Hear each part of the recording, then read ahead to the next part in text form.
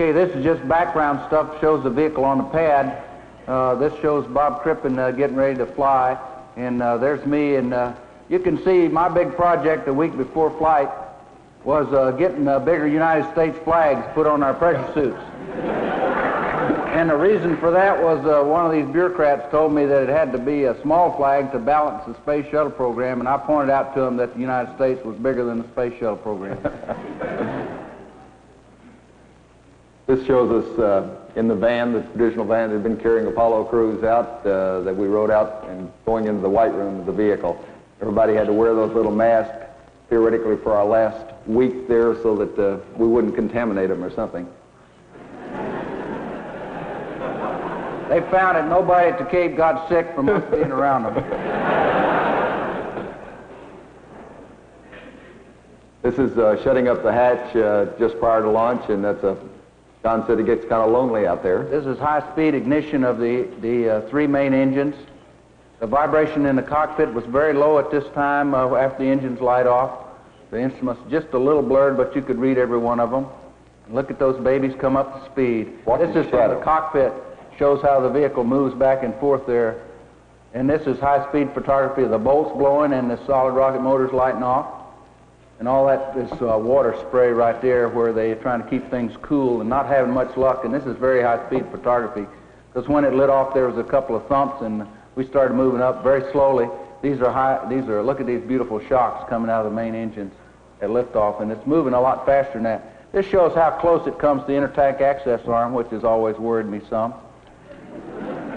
It's really getting up and going. John and I expected a real hard kick in the pants. There shows that what it looked like out John's window. It called tower clear right from the cockpit. But it was actually a really very smooth liftoff with very little shaking associated with it. There's the roll program to head us out over the ocean. And the vehicle is, the cockpit vibration is such that you can still read all your instruments in there, and maybe it's maybe 10 cycles per second. This shows the roll program from inside the cockpit out the side window, and it's a thing of beauty. It's just as smooth as glass. There's no accelerations involved, and this shows the vehicle speed picking up. It's probably about ready to go supersonic right now, almost going straight up. And we said that's what it's going to do, but I didn't really believe it would, but it did. We were getting a little lost on our trajectory here that we're still analyzing right now. Also, I was seeing some debris coming off from up over the nose that was coming back and hitting the windscreen and going over the top of the vehicle that we weren't sure what it is, like ice or soapy. That's the stuff on the external tank that they're still analyzing. I believe that tail is about 750 feet long, and maybe you can see it better from here, maybe 600-700 feet long, maybe 150, 200 feet wide. It's really impressive. I'm glad we couldn't see that. Thank goodness for no rearview mirror.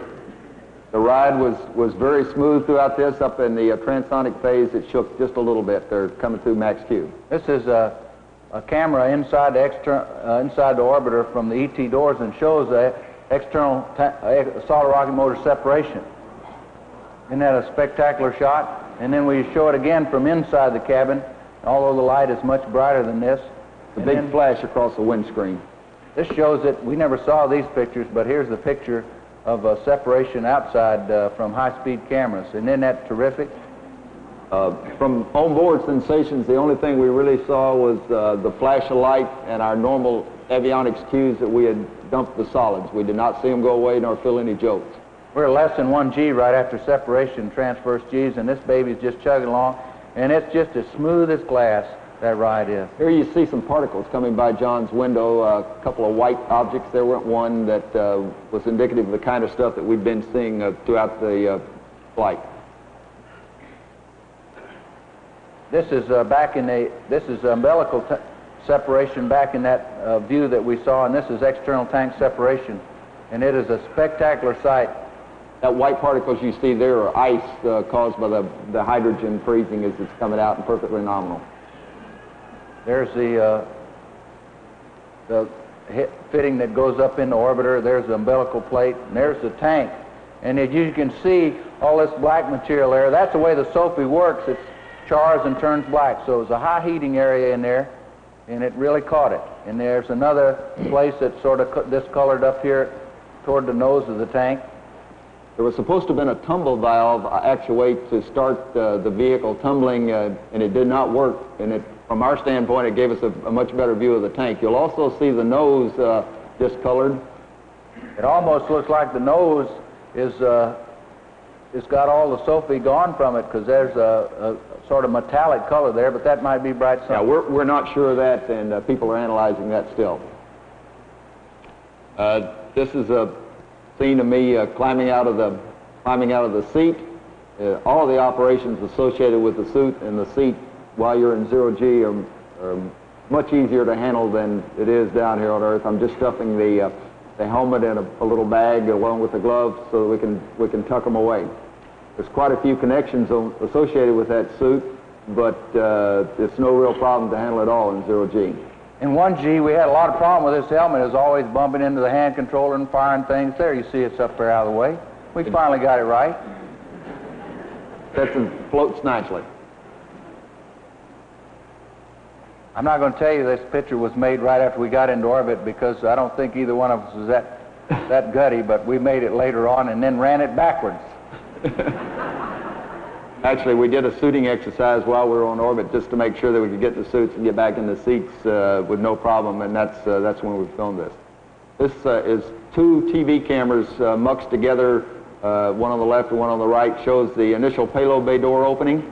All of that went nice and smooth. You'll notice the ohms pod coming into view right here. This is the first time we saw some tiles missing off of the ohms pod. You notice the door kind of hesitates when it opens, too. It did this in a fixture on the ground, and they told us, well, that was due to the fixture. That's the way the door really works. The camera on the right is an aft camera looking forward. You can see the windows coming. The one on the left is a forward camera looking aft. That door operations went as smooth as it could be, which I was mighty happy, because I didn't particularly care about the thought of going outside and trying to do anything associated with them. This is a view, panning the outside, that shows the radiators deployed out there. That's a beautiful, beautiful shot with the television.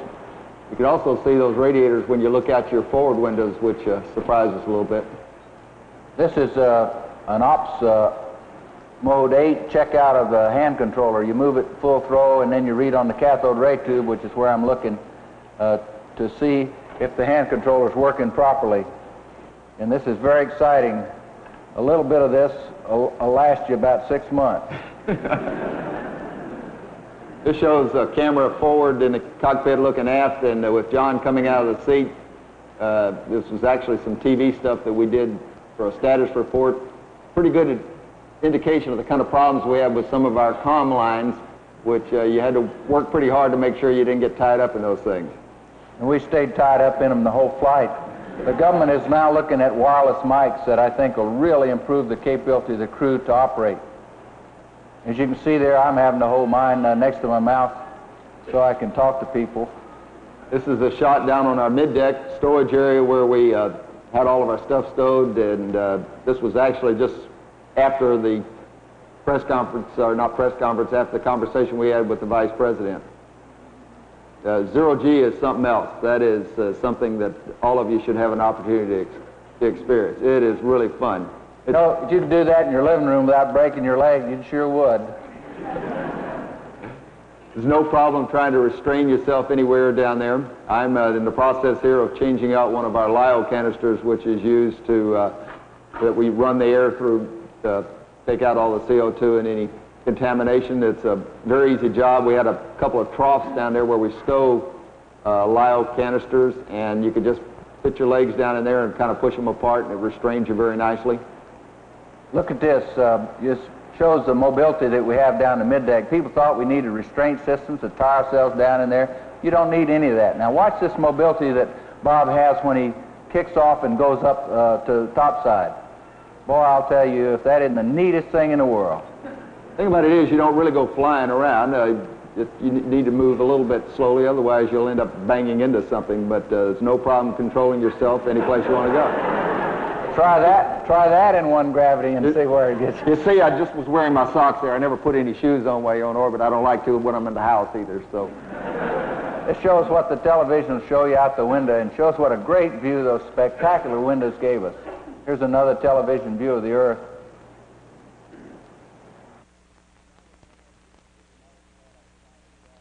Now we're coming up to the reason I was glad I was flying with a guy like John that's got all the experience. We're getting ready to come home, and sitting beside a man that knows space testing like he does made you feel mighty good. We're shutting the doors, and all of that again went just like we wanted it to. There were no problems at all associated with it. You can notice there's a little bit of jerky motion when it comes down. We were lowering the starboard door down easy, and you'll notice it bounces pretty good, which we're having to pass on to other following crews to make sure that when they close it, they don't have any problem with overlap. Got it all tucked away, and we're ready to come home. Now this had them stretch this picture because in the real world there was a beautiful pink up here due to the heat. This is the first part of entry, and there's the sunrise coming up. And we're moving along at about 300,000 feet, and we're just about to 265,000 feet where we go in our first roll reversal. And you'll see that pretty shortly. Now, we're moving pretty fast, but not quite this fast. Yeah. That's the first roll reversal. And here's the second roll reversal. It's done at Mach 18.5, and this is at 2 frames a second. So we're moving 6 times faster than we would in the real world. 12 times maybe, yeah. Mach 18.5, and you really see those clouds go by even in the real world, but it's not quite this fast. You certainly. The next roll reversal is at Mach 9.8. There it goes. We did the roll reversal a little bit slower than that, too. Yes. And here we come back at the 4.8 roll reversal, and that's Bakersfield out there. Coming across the Hatchby in the Sierras. And the vehicle sort of rolls rings level, and this is about at 80,000 feet, and then we went to real-time photography, which is only twice as fast as happens in the real world, and as you can see, everything is slowed down quite a bit. We're pretty high right now, maybe 75, 80,000 feet, coming across the lake bed areas that we told you all about. There's China Lake up in that area, up in there, and you can see it out the left window. There's Cuddyback, there's Pork Chop Lake coming into view at the top. Right at the top. We're coming out to swing around the heading alignment circle, and it sure is a beautiful view. Looking out that window, you can see everything you need to see. There was just no doubt in our minds that we knew exactly where we were in the flight, even by comparing what we had on our normal ground track with what we're seeing on the instruments. There are 3 sisters up there. The ride-in up to this point had been nice and smooth, and the vehicle controls really tight. It's a nice handling space. Chase plane joint up there. And we're getting ready to go in the turn around what we call our heading alignment circle. That's the Mojave River, which is mainly a dry lake bed or dry river bed out there. John is driving the vehicle at this point in time, and it really handled nice. We were right down the middle of the corridor all the way. The remarkable thing about the space shuttle is it's all electric, and when you move the wings somewhere, they stay there. You put the nose somewhere, and it stays there. It's just an admirable handling vehicle. You couldn't ask for anything as responsive, and as for this kind of a job, it does it exactly like you want it to. Couldn't have ordered a better day for coming back in. We could have navigated visually all the way from when we hit the coast, which was just a little less than Mach 7 up south of the San Francisco area, all the way down the San Joaquin Valley to the Edwards. It was no problem knowing where you were at any time.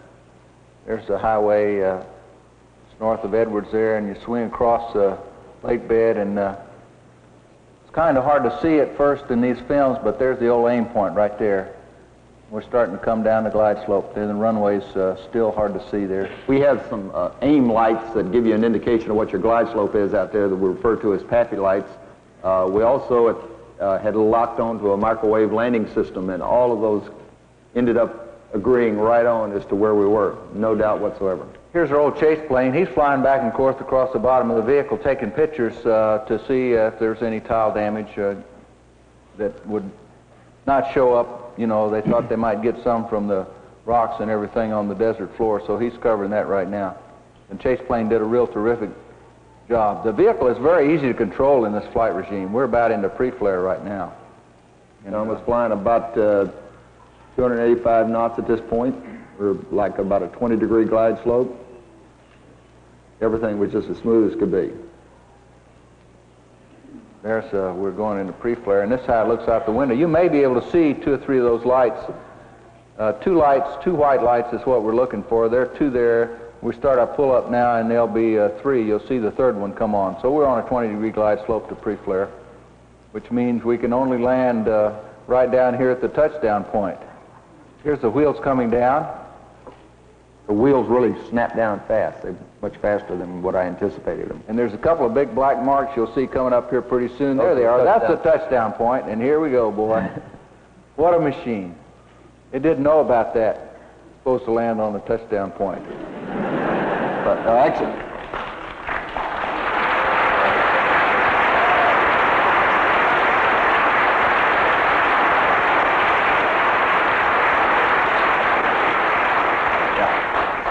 you should understand, John was not trying to touch down on the touchdown point. What we were trying to do was to find out what the real deceleration and touch down about on an airspeed, which was about 185 knots.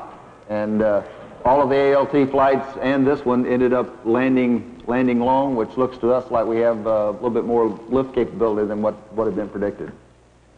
And we rolled right up here so Kennedy Space Center's recovery team could get a hold of us and hook the coolant up as fast as possible. We rolled into the runway intersection. We did that on purpose, so we hardly used any brakes on this rollout, and there's the vehicle sitting, and she is a beauty. That's, believe it or not, the weight of that vehicle right there is about right around 99 tons. I keep reading where it's 150,000 pounds or 80 tons, but that one right there is 99 tons. It's quite a performance thing to return from orbit with 99-ton spacecraft and get her back all in one piece, I think.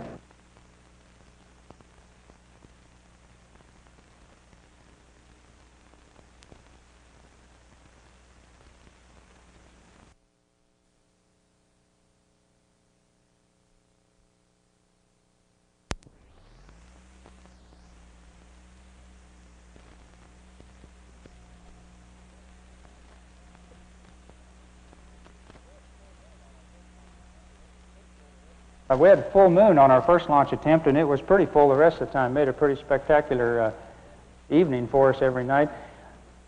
NASA has these cameras, these secret trick cameras that look right through your hair on the back of your head. I noticed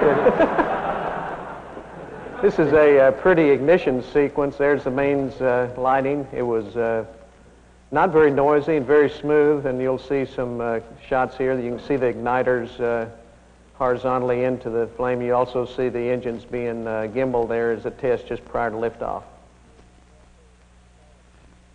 Those burned smooth, but boy, I'll tell you, when those solids lit, you really knew that something had hit you. It was a really a very big increase in vibration in the vehicle, driving over, like John said, driving over a real rough road, and that's really just about how it felt. But it sure was a nice, solid push getting off the pad. Roll maneuver was spectacular. Boy, that thing really whips around. There it is, rolling over. And that was really some kind of ride. And as Joe said, it just seemed like a rattling of the whole spacecraft when the solids were burning. Wasn't so bad that you couldn't read checklists or read any of the displays or reach any of the switches, but it... Here's a beautiful view of the Florida coastline. It's taken out in my right window. Lay your head on your left shoulder is what looks right on this one. Off we go. This is, there's the roll maneuver. Now this is shown about twice the speed through a little cloud deck. There's the highway going up the east coast of Florida, and you can see both the coastline and the inland waterway. You know, you all look super out there with your heads laying on your left shoulder like that. Notice the sky getting dark. Finally, of course, it got to be solid black, and just at the end of this sequence, you're going to see 2 stars rise right about the center of the horizon there, coming up. I think. I hope. There they come. Right in the upper right hand. Just barely saw them. These pictures were taken from our chase planes, and luckily we didn't have to use them down there at the Cape to come back in. but they were there ready. We ought to say a word for the recovery teams that recovered the solid rocket motors out of the ocean. The seas were terribly rough. This is a beautiful view of separation. You can see the three main engines lit, and we're done with separation. Just like John and Crip, the windows were completely enveloped in flame. At any rate, the seas were really rough the few days after the launch, and those teams really did a super job to get the solid rocket motors out of the ocean.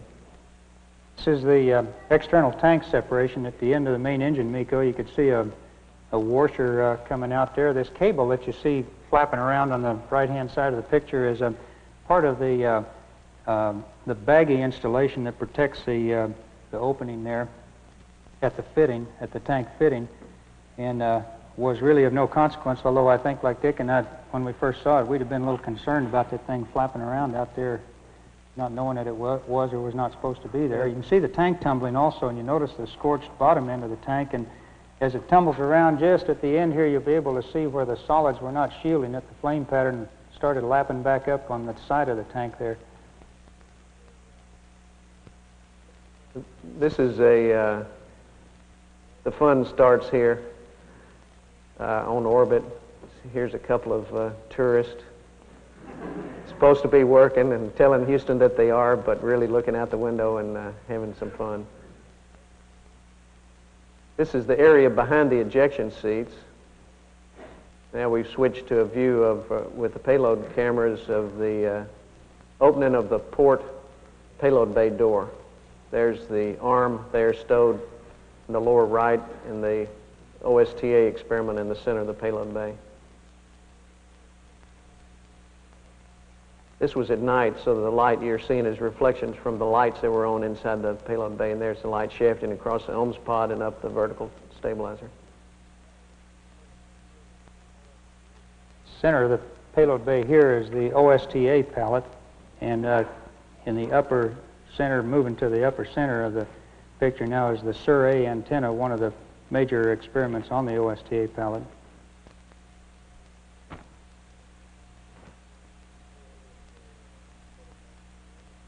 Sur-A is a synthetic aperture radar. This was really a beautiful sight, seeing the experiments in the payload bay and then looking up there and seeing the Earth. Just about the entire duration of the flight, we were oriented. Well, I'll Dick tell you about that. I don't know who did that. It's kind of a quick walkthrough from the elbow camera on the arm. You look up there in the upper left-hand corner, you can see the camera looking back down into the payload bay, and that's where that picture was taken from. And I think this was one of the TV pictures that came down live, but it was pretty, but we had the best seat. The wireless mic was a resounding success. You can see it strapped on my right thigh there, and there I'm using the push-to-talk button to talk to Sally Wright, I think, who was running the RMS or talking to me from the control center during the RMS operations. And as Joe said, this is a kind of a tour, short tour of the orbiter from the elbow camera on the RMS. RMS was really smooth. In all the modes we tested it, it was just no surprises from the simulator, and we did a maneuver. Both of us did a maneuver up to the grapple fixture. As you know, we did not do a grapple on this flight. The STS-3 crew is going to do that, but I predict that they are going to like the way that the remote manipulator system maneuvers in space.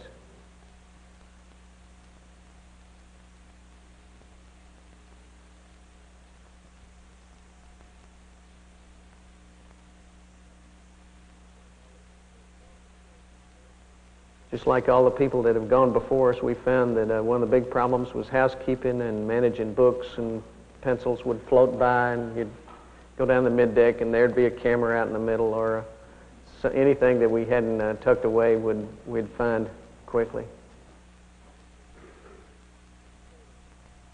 I think Dick is getting ready to cradle the arm now. In this sequence, you'll see how he straightens the arm out, get it into position to bring it down into to cradle it.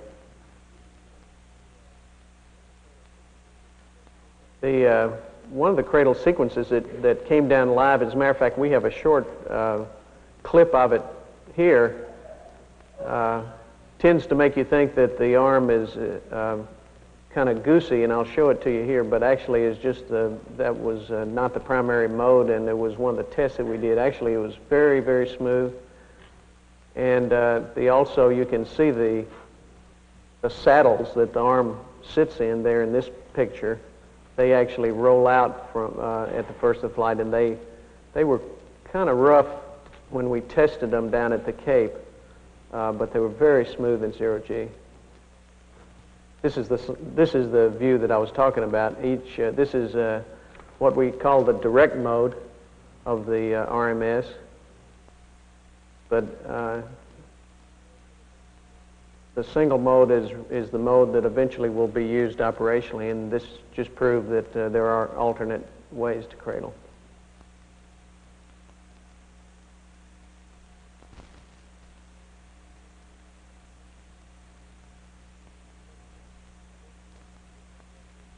Because of the shortened mission, Dick ended up doing just about all the RMS work, and the only thing I was doing there was running cameras and making them go to the right places to get the right views of the RMS operation.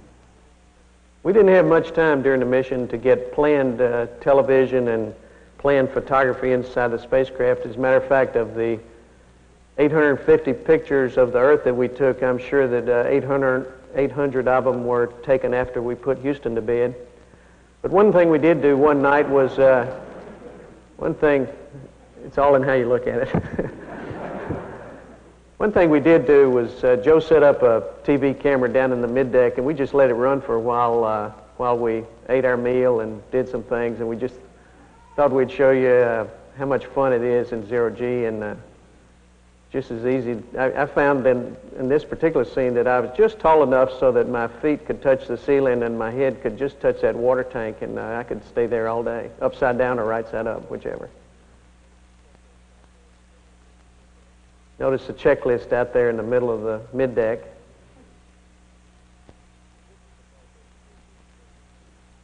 Now this is the part that sure beats working for a living, I'll tell you.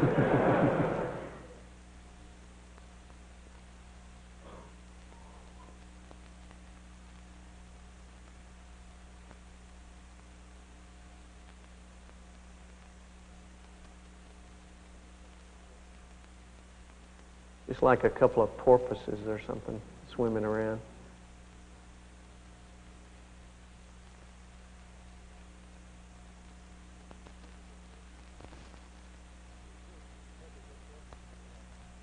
We'd had the good fortune to do some homework. Well, here's one of the experiments, the nighttime optical survey of lightning that was meant to study lightning patterns and from orbit to look at different patterns, not only from cloud to cloud, but within the cloud itself. And from the meteorology standpoint, there are just some spectacular clouds to be seen once you realize what's happening down there.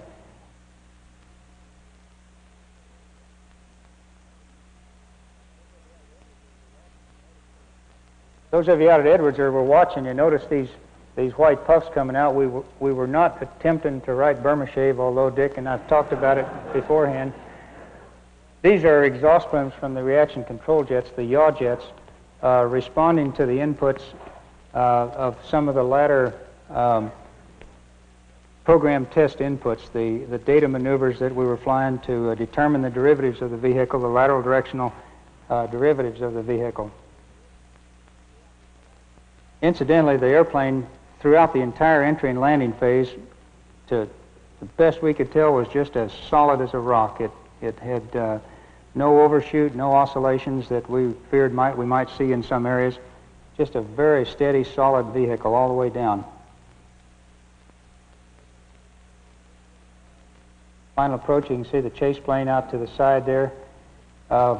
We did switch runways. We were originally going to land on runway 15 and take advantage of a crosswind so that we could evaluate what the crosswind characteristics of the orbiter were as we landed.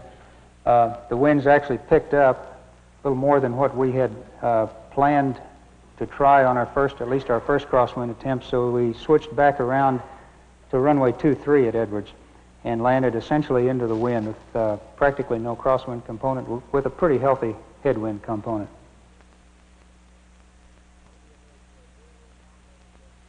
Columbia has very little tile damage after this flight, which we think is really marvelous for a vehicle this size and on only the second flight. That's not going to be a major problem in the turnaround. My main chore during the landing was to lower the landing gear, which incidentally went down right on time. And all the way. And all the way. There's a chase which did super jobs.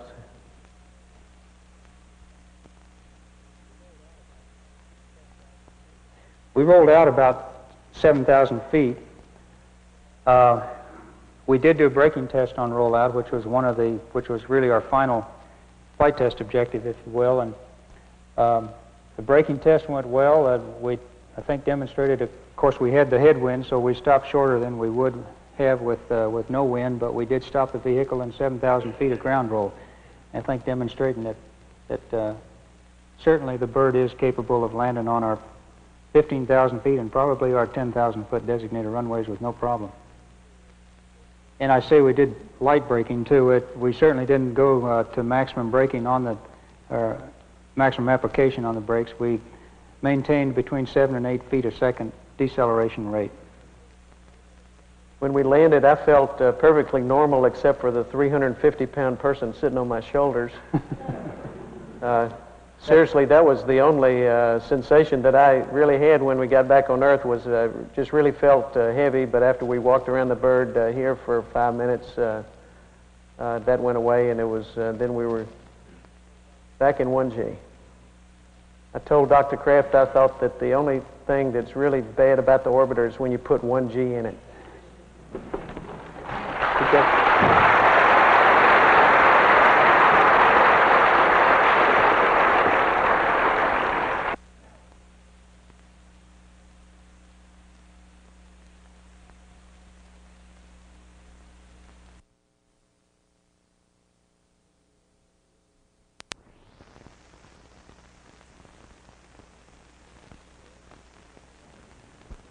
Many of you were able to attend the launch, and we hope that you enjoyed it as much as we did, although I'm sure that the view was not quite as unique. Here's a picture of the big bird sitting on the pad with the vertical assembly building in the background.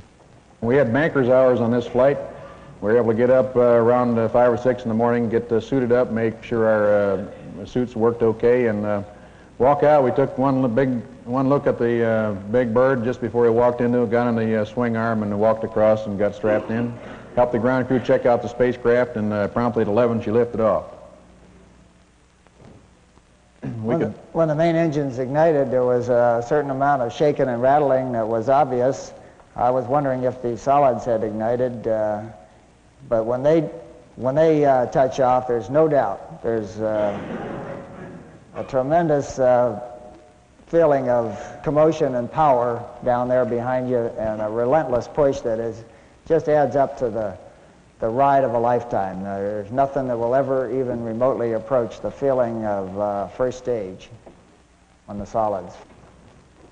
From my right-hand window, lying on the back, this is the view. If you turned your head 90 degrees to the right and watched, had a camera pointed out that way, you can see the roll maneuver. Then we went into the very thin overcast and quickly popped out the top. Like Gordo said, it was the ride of a lifetime. Lots of vibration, lots of dynamics, and just a relentless push for 8.5 minutes into orbit. Just was a continuous, compelling, relentless acceleration and push all the way up there. We were able to perform our functions and talk and do our job, but we knew we had a tiger by the tail. The first stage, of course, burned for about 2 minutes and 6 seconds. I understand you had a good view of it as it came out the top of this cloud, a very spectacular shot. We were VFR on top, as the pilots say, very quickly with very little actual instrument time. The roll maneuver was performed precisely, and we got the separation of the solid rocket motors at 2 minutes and 6 seconds, and we didn't feel it or hear it, but we did see that flash of flame around the cockpit as the solid rockets were jettisoned and parachuted into the ocean, where they were picked up so that they can be refurbished and used again. This is a close-up picture of the solid rocket motor breaking away from the external tank. It's interesting that as soon as the solids burn out and are jettisoned, everything smooths out absolutely as smooth as glass. It's the nicest ride, smoother than any airliner any of you have ever flown on. We got the main engine cut off at 8 minutes and 34 seconds. We waited for the external tank to be jettisoned. This is an underneath picture of the tank being jettisoned and falling away from the spacecraft. Shortly thereafter, we ignited the maneuvering engines to put us into orbit. We made 2 firings of the orbital maneuvering system. So after about 45 minutes, we were in orbit and able to open the payload bay doors. If you look quickly, that's Los Angeles, the South Bay, Palos Verdes Peninsula, then on down to San Diego. Then a few seconds later, that's the Salton Sea and the Imperial Valley in California, which greeted us as we opened that first payload bay door. The sight was as spectacular for us as it was for you, and as you see it in these pictures here. It was truly a momentous event for us, and most impressive. The pictures and the memories don't do it justice. You just have to go back and do it again in order to appreciate it fully. The morning of the first day was when we first got the remotely controlled arm made by the Canadians into business. Second day, actually, Jack, if you remember. And Jack had discovered some tile missing out in front of the windshield. If you notice those square, irregular patches in front of the windshield, those are actual missing white tile. So we moved the arm up and got it over to the right-hand side and looked along on a kind of a grazing angle here, but had a view and found some more tile missing. However, those were relatively insignificant. As it turned out, on entry, I've heard the number that the highest temperature noted on the top in the area of the missing tile was only 140 degrees or so. Actually, the tile didn't slow us down much. We knew that lots of people would be concerned about it, and so we erased it from our thought and went on to do the other business. We did have some venting from one of the main engines that was with us for about 2 to 3 days, which we reported, and it was determined what the venting was. This is the way it looked, however, when the sunlight shone on it with a dark background. And as I mentioned, after about 2 or 3 days, it went away. Now an inside shot. I'm at the manipulator operator station, and Jack has taken this movie right here as I brought the plasma diagnostics package out of the payload bay for the first time. We put the manipulator arm through the loaded operations, that is, with an attached payload for the first time in its ever, and exercised all the very complex sequences that the manipulator arm has built into it. Some of those involve manually positioning the arm, others with the software doing it automatically, and our job merely to monitor for safety considerations. We operated the arm night and day, so when the sun went down, we turned on lights in the payload bay and found that they were adequate to see it visually as well as operate our television system. Periodically, it would show up in the overhead window as you see it pictured here, and then it would be moved to the forward part of the spacecraft up over the nose to make some measurements. And it was spectacular to watch it come real close and silently but smoothly move to its next point in the sequence, and this gives you the full appreciation of the total spectacle of the background. This is a picture that was taken as we were going over the Baja Peninsula in an ascending pass over the United States. I'm bringing the plasma diagnostic package back in to latch it back down in its mounting mechanism. And this was one of the big questions on the flight, how well that mechanism would work. We found that the task was much easier than it had been done during any of the ground tests. In fact, the whole thing, which had been anticipated and planned to take maybe as much as 30 minutes, we did on 3 separate occasions in less than 5 minutes each time. And finally, here you see the arm being put back down in its cradle, its mounting mechanism, and this in a backup mode, which is the crudest mode. If the whole primary system failed, we tested that backup mode and found that that whole thing of cradling the arm and rolling it inboard, as we're doing here, was very easily done, even with the lack of instrumentation that the backup system gives you. One of the things we really enjoyed the most about being there was the ability to get around very quickly and easily. We could be anywhere in the spacecraft in a flash. And this is the head-first approach down through the hatch and down to the mid-deck where we had these stowage lockers in which we had lots of apparatus, equipment, clothing, and books and other kinds of things that we needed. If you didn't like the head-first approach, you could always do the feet-first one and glide down just about that quickly and be right where Mission Control wanted you to be. We had a number of experiments in the cabin to take care of. This is the plant growth unit that operated perfectly through the entire mission. We would read the temperature in the 6 plant growth compartments 3 times a day and read those back to the ground. One of the things that you'd all enjoy is the ability to manage packages very readily and easily up there. No need to set anything down, you just leave it float in space. Here I'm working the electrophoresis experiment. I've taken one of the sample columns after it's been frozen in the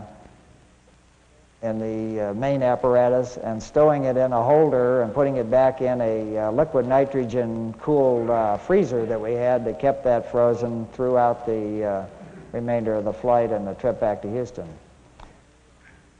We had a hygiene area in which we could wash up, shave, brush our teeth, and so forth, and we had soap and running water, so it was very easy to keep yourself clean.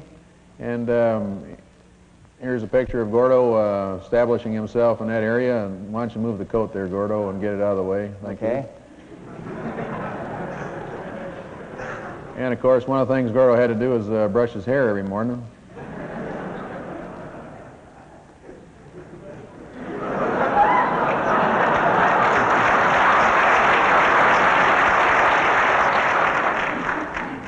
Eating was a real pleasure, of course. It's impossible to knock your milk off the table up there, kiddos. There's no way to get in trouble with Mom. You just leave things float around, and when you want them, you just grab them out of thin air, and you can eat standing on your head or however you please. When you say eating was a real pleasure and you hear it from Jack Lousma, you can believe it. He really means it. Most of the food that we had was mixed with water, and then we had a heater we could put it in if we wanted to make it warm. We had an exerciser on board that we used a couple of times, and we could position ourselves on it. It was a treadmill which was self-propelled, and get our exercise with no hands. In the 10 minutes I ran on this treadmill, I think we should figure out the number. Something like 3,000 miles we traveled. Here's a man who ran 3,000 miles in just a few minutes. But this was a new device that was added for this flight, and we think it performed very well and be a good addition for future flights. And we used it 2 different times. We took the whole exercise thing very seriously. As you'll see, this was not the only thing we did to keep in shape.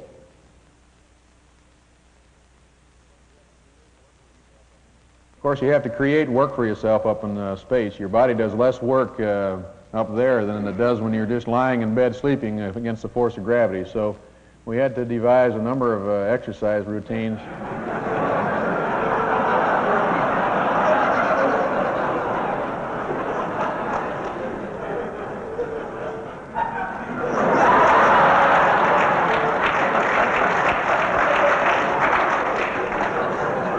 Weightlifting and balancing act here.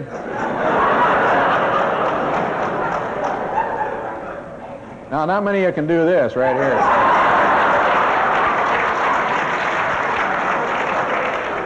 He doesn't put them on one leg at a time like everybody else. As soon as I get this down, I'm going to get a Dorothy Hamill wig and try out for the ice bucket. And, of course, Marines aren't happy unless they do their push-ups every day. That wasn't too tough, so, you know, look, one arm. And if you want to, you can do foot-ups.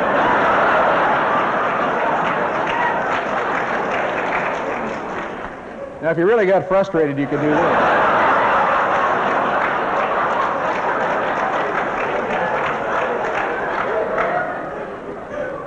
Well, you really can see we didn't do much work up there, and finally came time to come home. So we got the payload bay doors closed and got a wave off from Mission Control. But finally the next day they decided they'd bring us in anyway, and here are a few shots that many of you were able to witness from the ground personally of the orbiter making its approach and landing at Holloman Airport at White Sands Northrop Strip there.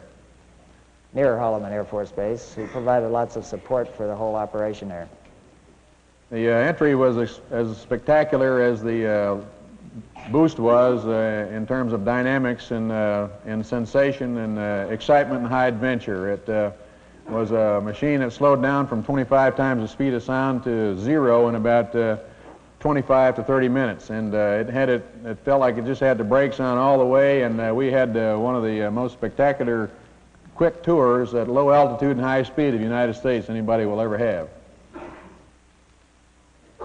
The airplane was flown manually from about 40,000 feet down to about 10,000 feet. Here's a picture out Gordo's window of what he saw from inside. We're just rolled into the right bank, turning the 90-degree turn from our approach heading onto final approach. And as you see the White Sands come into view and look closely, the runway will become visible, but then go out of sight again. There's the approach to the runway right there. But because of the strong westerly wind, we had to crab to the right. Right now, Jack is engaging the audio system, and you can see it making a quick correction to the right, then back to the left. But with that correction for the wind drift, it's hiding the view of the runway until we get down here a little closer, and you'll be able to see our aim point come into view. You'll see a triangle and a rectangle. We were actually aiming for the rectangle, and there's some lights in there, not readily visible till just about now, that helped us determine that the guidance system had us exactly on the proper glide slope. Okay, we got it firmly established on the inner glide slope, and then took over manually and made the landing and the rollout. We used the whole runway, although we didn't have to. It would have been possible to have stopped much sooner had it been necessary. And here is a final shot of the final part of the approach. Gordo got the wheels down at 275 knots, right on the money. And we broke the rate of descent right in here, and then landed and made the rollout. I noticed that the nose wheel was going down a little more quickly than I wanted it to, and had to hold it off some. In doing so, I over-rotated a little bit, kind of popped a wheelie there, but no harm done. And the Columbia made a good smooth rollout. At the end of it, we made a little nose wheel steering test and stopped it before the end of the drawn-out runway, although, as I mentioned, we just used very light braking and could have stopped it much more quickly. We assisted the ground personnel in securing the spacecraft and shutting down some of the systems. Finally, they decided to let us out, in spite of the fact that we wanted to stay a little longer, and met the sunshine there at the White Sands Missile Range. And we apparently picked the right time to come because the wind kind of abated and let up for us, although it picked up later. The support at White Sands was incredible, and it was a great team effort with NASA, contractor people, and the Department of Defense to provide landing opportunity there in a very short time. So it's a tribute to our whole American team for the way that the final part of our flight worked out.